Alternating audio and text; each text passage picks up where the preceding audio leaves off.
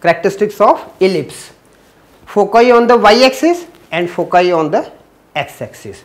Again, here these two are the directrix, two focuses, that's why we are getting foci, not focuses, we will say foci.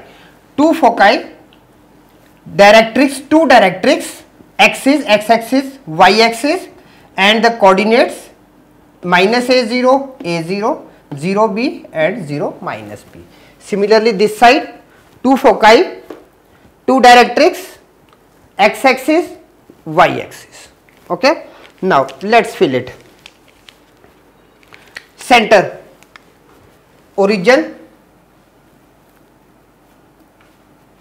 center, and here also at the origin. Vertex, here the vertex is plus minus a comma 0, or we can say it that a is the vertex. Okay. And sorry, this is only for this part. Okay. Foci plus minus a e comma 0, where e is what? Eccentricity. Directrix, x is equal to plus a upon e.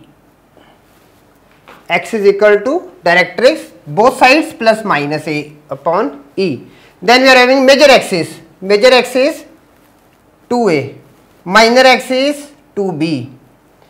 Then equation of major axis. Equation of major axis will be y is equal to 0. Equation of minor axis will be x is equal to 0. Latus rectum, here it will be 2b square upon a. And symmetry will be about both the axes. Symmetry about both axes. Symmetry about both the axes. Now we are having foci on the y-axis. Equation x square upon b square plus y square upon a square is equal to 1. Now center, again coordinates, origin, vertices 0 plus minus a, foci 0 plus minus a e, directrix, sorry, y is equal to plus minus a upon e. Major axis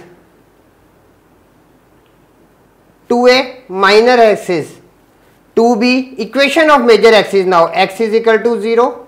Equation of minor axis, y is equal to 0. Latus rectum same, 2b square